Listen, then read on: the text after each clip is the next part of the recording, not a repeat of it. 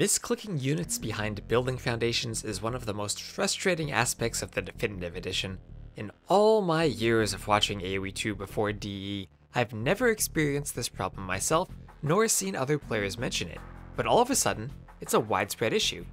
Now, DE does add in the ability to hold Alt while right-clicking to ignore buildings, but that's a treatment for a symptom instead of for the disease. DE also added in new foundation graphics, which are individual for each building. And while it's nice to be able to tell a stable from an archery range without clicking directly on the building, these graphics are taller than are the original foundations. This added height does make it more difficult to see and click on units behind the foundations, but that's not the entire story. Units that aren't obstructed by the foundation, even units in front of the building, can be difficult to select as well. So I did some investigation, and in this video, I'll explain what's going on and why it's so darn difficult to click around foundations. First, let's look at an archery range. Using some video editing magic, I'll draw a box bounding the building's graphics. I'll also go into the options menu and turn on object highlights. This way the building will have a white highlight whenever I select it or have my mouse hover over it.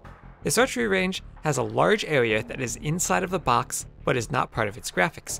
If we place the mouse cursor here, the building is not highlighted. Only when we hover over the building itself does the highlight appear. Now let's try out an archery range foundation.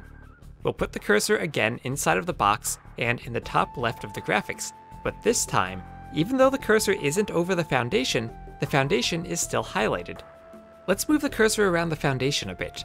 We see that the foundation is highlighted whenever we have the mouse cursor anywhere inside of the bounding box, defined by the topmost, bottommost, leftmost, and rightmost pixels of the foundation graphics. Even when the cursor is far in front of the building but not on top of the graphics, the foundation still is highlighted and selected when we click. For another example, let's look at a castle foundation. As more of the castle is constructed, the graphics grow taller and taller.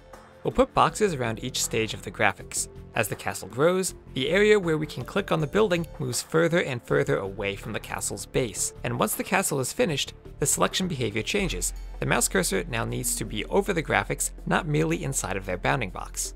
From this test, we might think that there is something wrong with the construction graphics, that perhaps they have some transparent areas in their data files that we still can click on.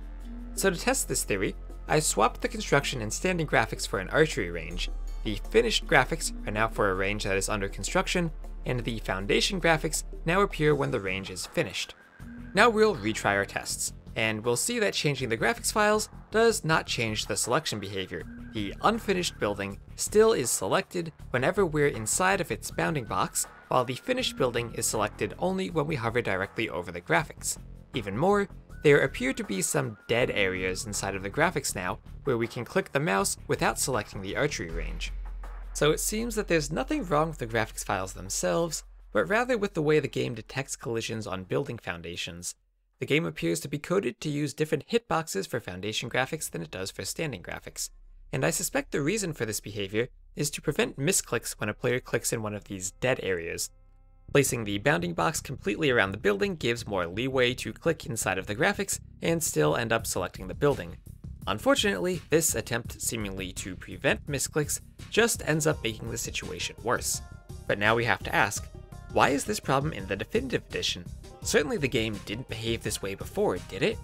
Well, let's go check. We'll load up the same experiment in the original game.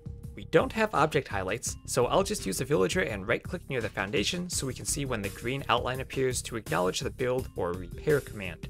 Checking the completed range, the same thing happens. We need to click on the building directly. And checking the foundation graphics, we see the same behavior as in DE. Clicking near the foundation still selects the building as long as we click within its bounding box. Going back even further, we see the same behavior even in Age of Empires 1. Here's a town center foundation. Clicking anywhere within the bounding box tasks the villager to start construction. Here the mouse cursor isn't changed properly, and there are some dead zones where it doesn't display the build cursor, even though right-clicking there does task the villager to build.